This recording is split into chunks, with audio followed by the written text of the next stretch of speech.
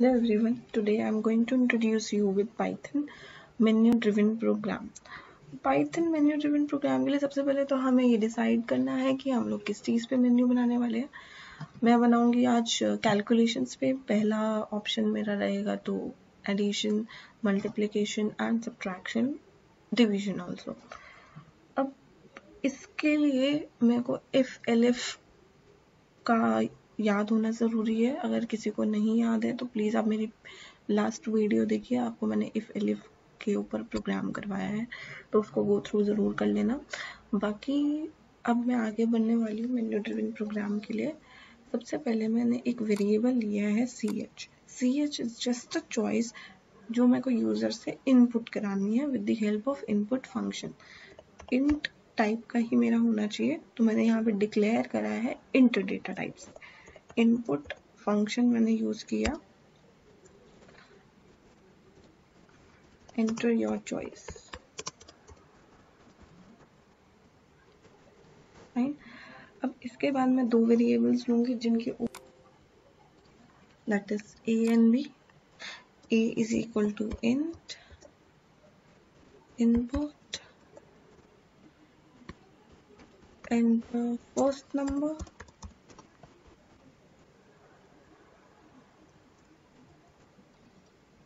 थोड़ा सा कॉपी कर लेते हैं।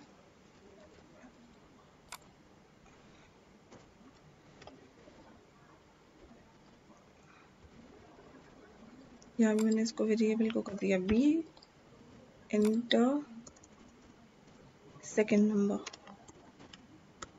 ओके। अब इसके बाद मेरे को यूजर से चॉइस इनपुट करवानी है। Firstly, I have to declare some menu here. Print statement से सिंपली मेरे को एक बार डिसाइड करना है, अगर यूजर 1 प्रेस करेगा तो एडिशन होगा, प्रिंट अगर सेकंड करेगा तो सब्ट्रैक्शन परफॉर्म होगा, प्रिंट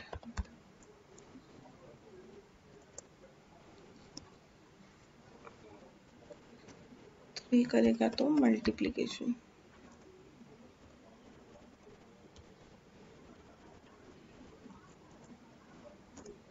प्रिंट 4 प्रेस करेंगे तो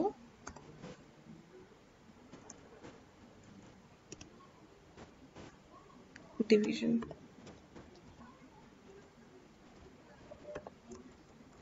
फाइन। अब हम ना मेरी if ch if choice is equals to 1, c is equal to a plus b, print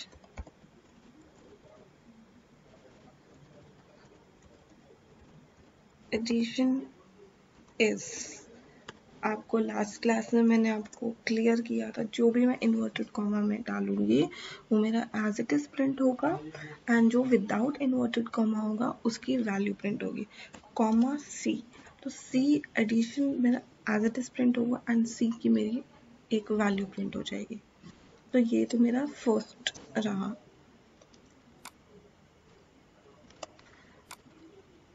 अब यहाँ पे देखिए elif should be exactly under if. Indentation is very compulsory in Python.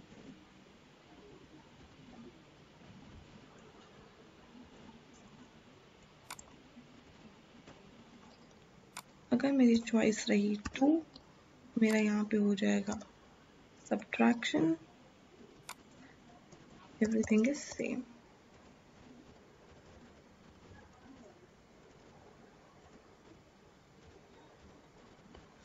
Okay. elif choice equals to 3, अगर 3 press करेगा तो c is equals to a multiplication b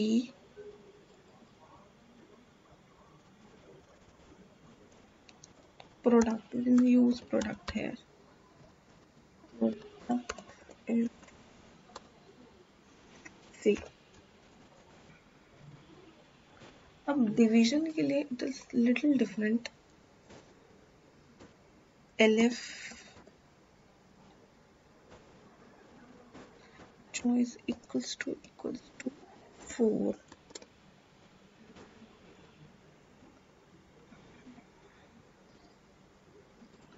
तो division में सबसे पहले मेरे को ये भी देखना है कि कौन सा A वेरिएबल या B वेरिएबल बड़ा कौन सा है. A is greater than B.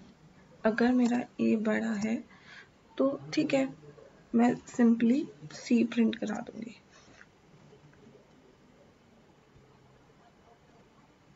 C is equals to A divided by B and print C.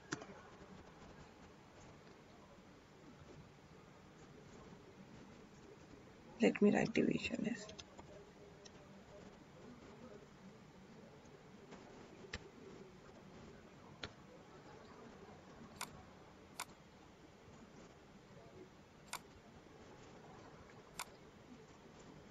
okay.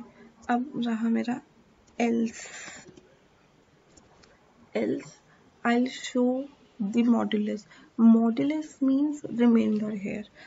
Else मतलब कि नेक्स्ट केस मेरा क्या हो सकता है, B बड़ा हो सकता है, तो मेरा होगा C is equals to A modulus B.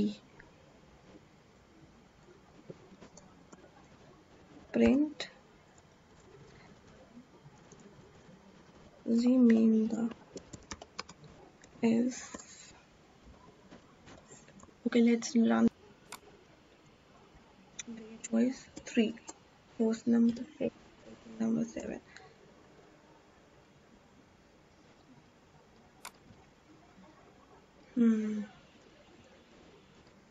मैंने यहाँ पे मेन्यू को थोड़ा सा शिफ्ट करा ऊपर, मेन्यू पहले आना चाहिए.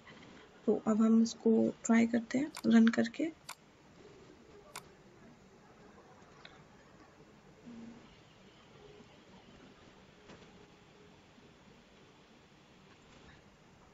एट हमारे को 1 to 4 के बीच में ही करना है. Let's run it again. 4, post number is 7, second number is 8, reminder is 7. Okay, मैं दोबारा एक बार ट्राई करती हूँ एडिशन के लिए. 2, 7, addition is 13. Thank you so much.